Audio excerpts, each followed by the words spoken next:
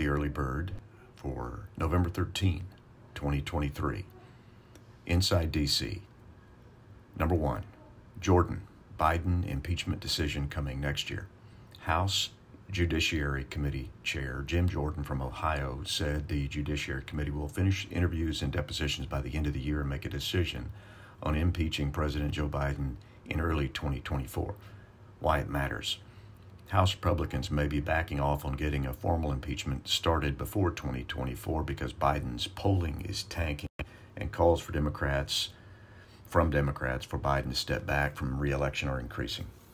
Number 2, Manchin to retire and, quote, mobilize the middle. Senator Joe Manchin, Democrat, West Virginia, said he will not seek re-election next year and will travel the country to start a movement to mobilize the middle. Why it matters.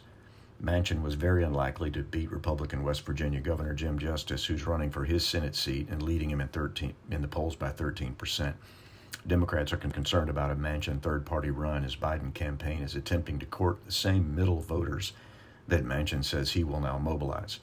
Manchin's retirement will also hand Republicans another seat when Democrats are already facing a tough Senate map in 2024. Republicans could take control of the Senate in 24 while Democrats flip the House of Representatives. And finally, in the Inside D.C. section, number 3, Johnson pushes continuing resolution before Friday's shutdown deadline.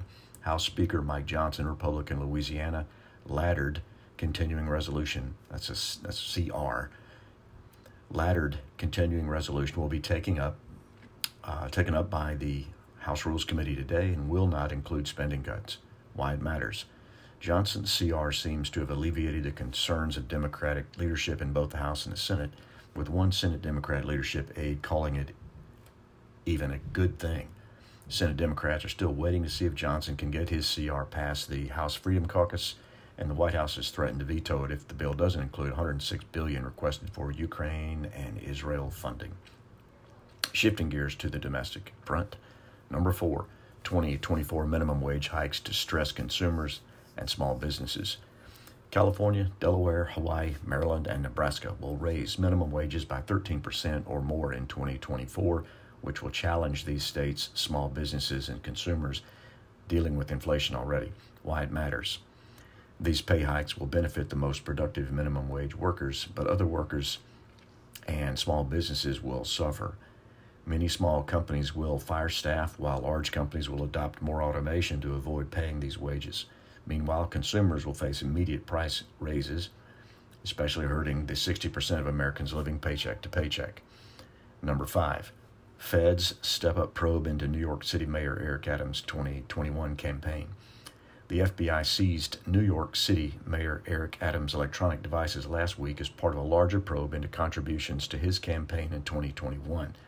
They're now investigating if Adams used political influence to help the Turkish government move into a new consulate building in 2021. Why does this matter? The sudden escalation of the FBI investigation appears to be retaliation for Adams' public criticism of the Biden administration over the immigration crisis and his public trips to Mexico and Ecuador to discourage immigrants from coming to the United States. Number 6, power official. No one has authority to keep the lights on. During a Federal Energy Regulatory Commission, or FERC, conference, Mid-Continent Independent Systems Operators, or MISO, compliance officer Jennifer Curran said that no state commissions have, quote, the authority to prevent the shutdown of fossil fuel plants, even if it increased grid instability. Why does this matter? Federal officials at the FERC, and state utilities have been sounding the alarm on the Environmental Protection Agency's Clean Power Plan 2.0 for the last year. Now, Curran has revealed that there is no one with the authority to prevent the closure of fossil fuel plants that don't meet the Clean Power 2.0 standards, despite likelihood of crippling the U.S. power grid. And finally, we switch to geostrategic issues. Number 7, Guterres. A second front would completely destroy Lebanon. UN Secretary Antonio Guterres warned that Iranian officials said they have no control over Hezbollah creating a second front in the war against Israel. Why does it matter? Guterres did not seem confident that the region would escape an Israeli-Hezbollah war in Lebanon and said that he didn't know whether Iran was responsive to his pleas not to escalate the current conflict. One dangerous scenario remains that the U.S. and its 3 carrier strike groups in the region could get pulled into a conflict with Iran, severely disrupting oil markets and international trade. Number 8, China and Pakistan practice guarding sea lanes. China and Pakistan kicked off their largest ever iteration of the Sea Guardian exercise on Saturday, which aims to practice guarding critical sea lanes. Why it matters. Since 2020, these exercises have grown in scale and complexity and have always focused on, quote, guarding sea lanes. This particular verbiage suggests a much higher threat level than mere anti-piracy, an exercise for which China is undertaking with 5 other countries. China will not say it outright, but this joint exercise with Pakistan is likely planning for Western navies, which could shut down these sea lanes during a war. And finally, number 9, China's escalating harassment of the Philippines. Over the weekend, Chinese Coast Guard and maritime militia vessels harassed another Philippine Navy resupply mission to the Second Thomas Shoal. Chinese deterrence methods included water cannons and cutting off the resupply vessel at high speed. Resupply missions are monthly, according to the Philippine Navy. Why it matters. China's deterrence methods continue to escalate with each resupply mission.